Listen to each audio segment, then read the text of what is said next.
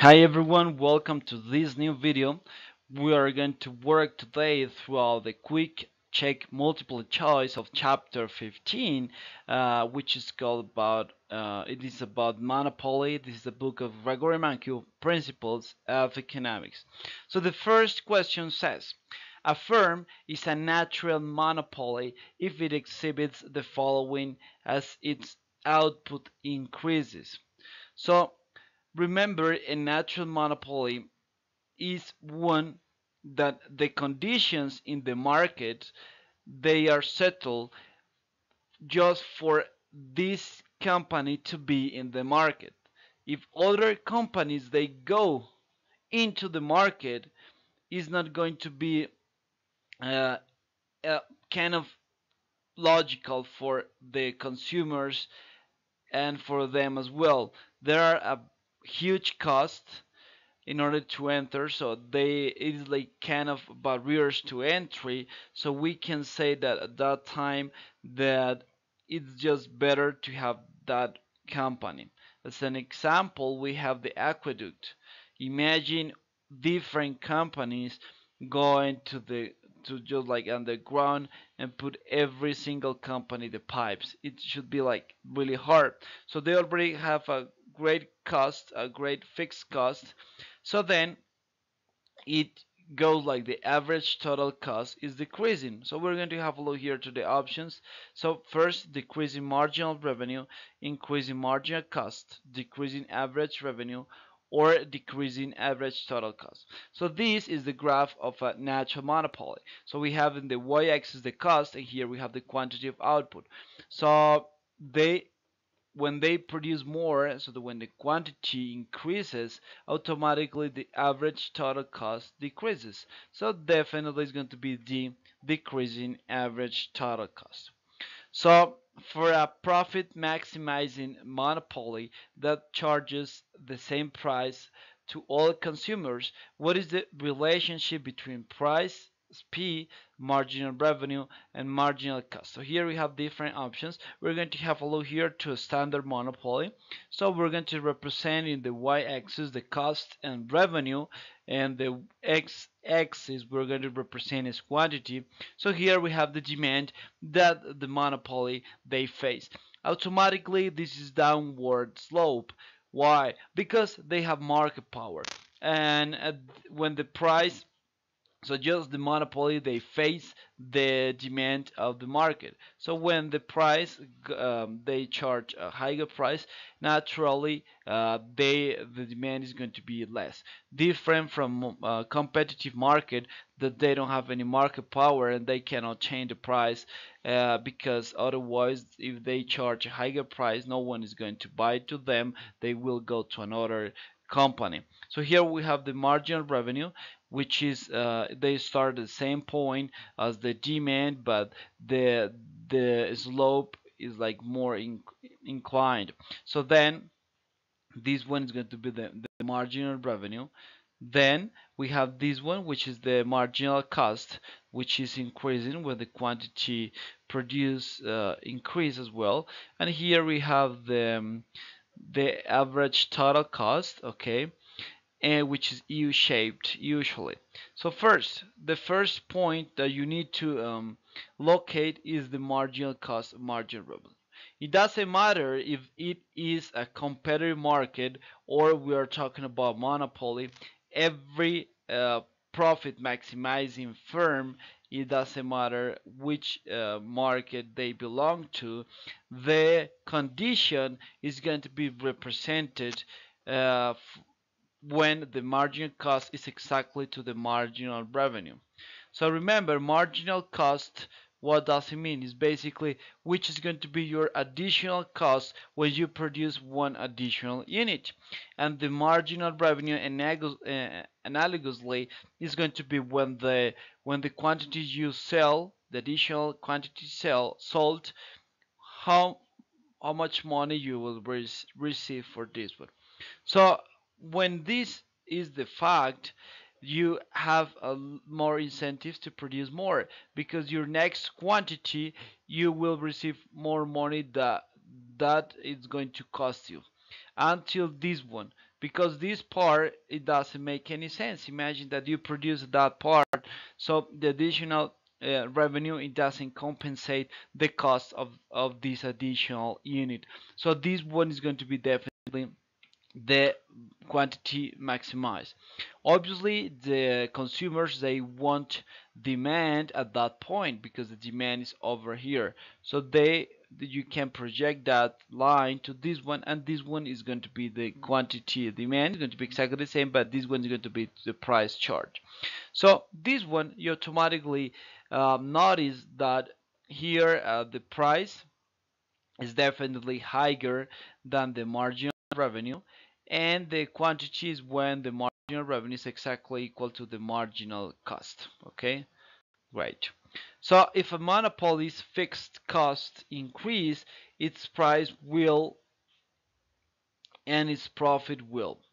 So remember the condition of the marginal cost equal to cost to equal to marginal cost. Sorry, marginal cost equal to marginal revenue. So when you make the variation of the cost, at the end of the day, due to the fixed cost, they are the same for all the array of prices that you have in that company. Then what it really matters is the change in the variable cost.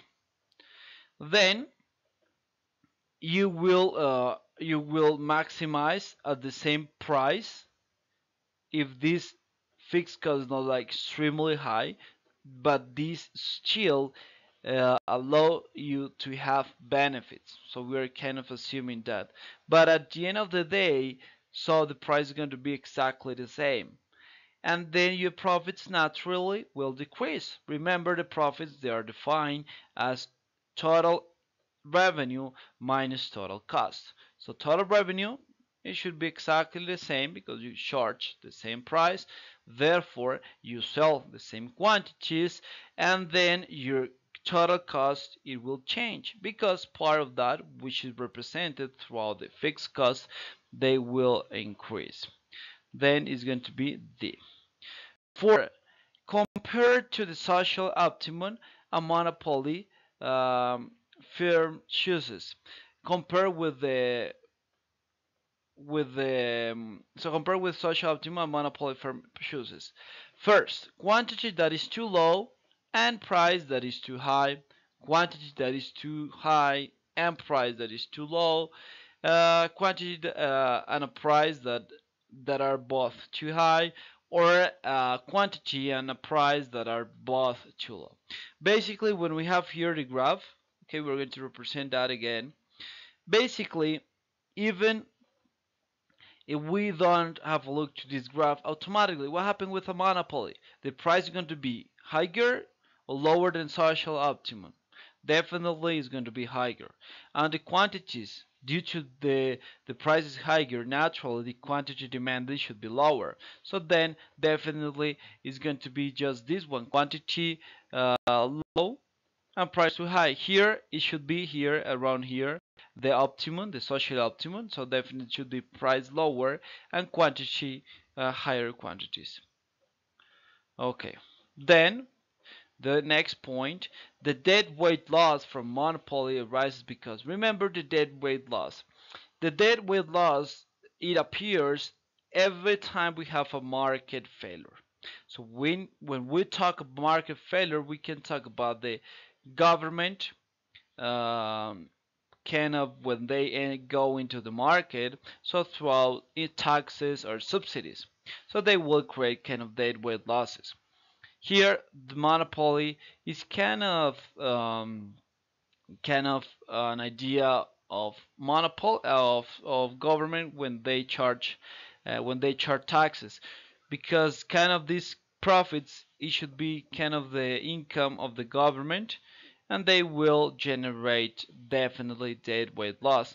Basically, the deadweight loss, they are generated because those are the transactions that they are not going to be done due to the price higher than the marginal revenue. And definitely this one, it should be the problem. So then Remember, here we have the condition.